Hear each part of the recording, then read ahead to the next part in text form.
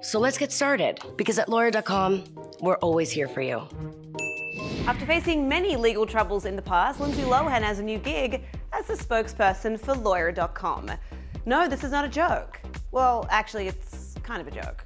If you're confused about the appointment, Lohan explains that she was too in a new video for the service released Tuesday. When lawyer.com first reached out to me, I was confused and a little scared because I thought I was in trouble. In the video, Lohan also pokes fun at her past legal troubles.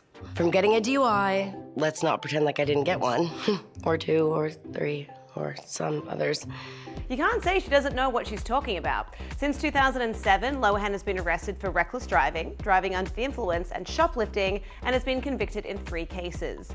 The actress has been sentenced to rehab numerous times for skipping counselling sessions or failing to perform court-ordered community service. Lohan was most recently in the news in October for defending disgraced mega-producer Harvey Weinstein in an Instagram post that was later deleted. She also told her Twitter followers to stop bullying President Donald Trump in a tweet posted over the 2017 July 4th weekend. So what do you think of Lindsay Lohan as a new spokesperson for lawyer.com? Who else do you think they should line up for the gig in the future? Let us know in the comments. For the Hollywood Reporter News, I'm Lindsay Rodriguez.